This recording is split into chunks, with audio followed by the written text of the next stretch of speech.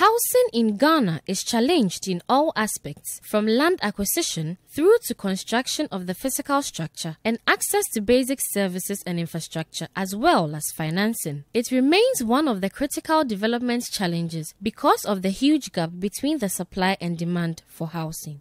Another major factor is the high cost of houses, which are often priced far above what an average worker can afford. The situation has resulted in the development of many slums in different parts of the country, with many people living in unhealthy conditions. Ghana's multi-dimensional poverty index released this year indicated that poverty reduced between 2011 and 2018, though gains have not been made in areas of housing and education. It noted statistically significant progress being made across all the 12 indicators of multi-dimensional poverty among the poor, except school attendance and inadequate housing. To tackle this situation, the incumbent government has promised to set up 2 institutions to drive the housing delivery process if given the chance to run the country for another term. According to the government, the Ghana Housing Authority will improve the legal and regulatory framework, create land banks, and provide infrastructure, while the National Housing and Mortgage Finance Company will establish financial arrangements for the demand and supply side of housing markets. But the Executive Secretary of the Ghana Real Estate Development Association, Sami Amegayibo, laments the lack of continuity among different governments in the country, which is affecting the housing sector.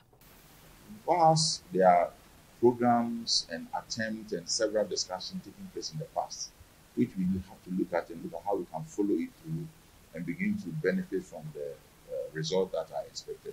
We go round in circles to try and assume to be doing new things, and yet it's the same thing that we are recycling. Is this a national housing policy or is NDC policy? You understand?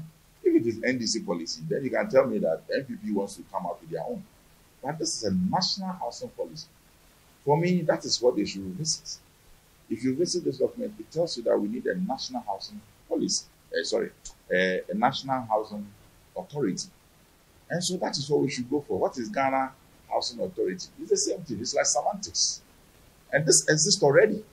So how come since 2015, we never went back to this document?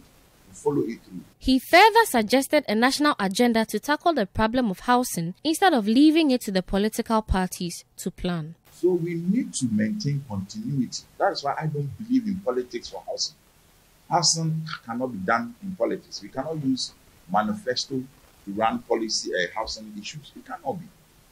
People are getting married every day. Our population keeps increasing. Housing will never go away.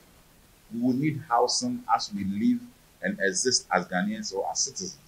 So we need to have a national and holistic approach to housing, not manifestos. I don't say that the manifesto is bad. The manifesto gives you a blueprint of what they want to do. But for me, running housing agenda on manifesto will fail because NDC will come and suggest how housing should run. And when they unfortunately leave power and another party comes to power, they will throw that policy away because it is not their policy. And they will not continue. That is what is happening right now. So let's agree as a nation that this is how our housing should run, so that the political parties will come and suggest how we finance or go ahead with those plans that we have in place.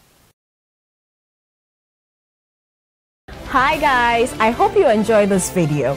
Subscribe to our Citi TV YouTube channel for more videos on the Business Dashboard. Tune in and stay updated on the key business news stories of the day with Business Dashboard every weekday at 7 p.m.